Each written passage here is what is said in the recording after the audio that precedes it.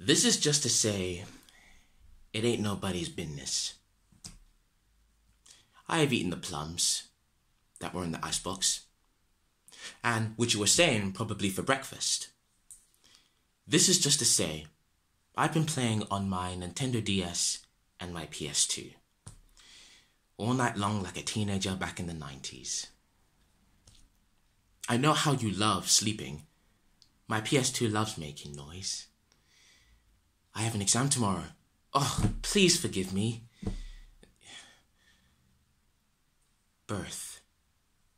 Dark. Factory. Noise. The smell of polish.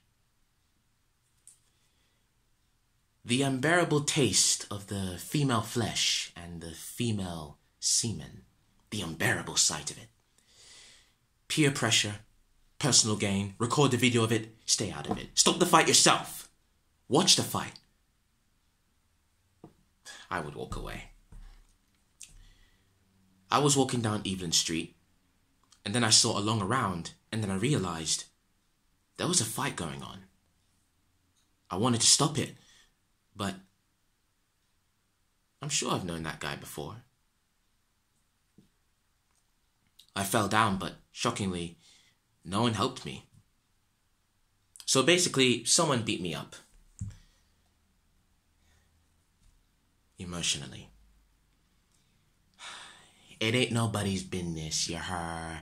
They picked me up one morning, beat me down hard like a fucking bride, but in the form of Kevin Hart, and they stuffed me down in a waiting jeep. What business of mine is it? So long they don't take the couscous from my mouth-watering mouth. They came one night, booted the whole house awake, and dragged Babatunde out, then off to a lengthy absence. What business of mine is it? So long they don't take the curry goat from my mouth filled with sugar-sweet chocolate-flavoured elixir. Someone went to school one day, not only to find education, but to find me sitting on the toilet with my eyes widened and in usual silence.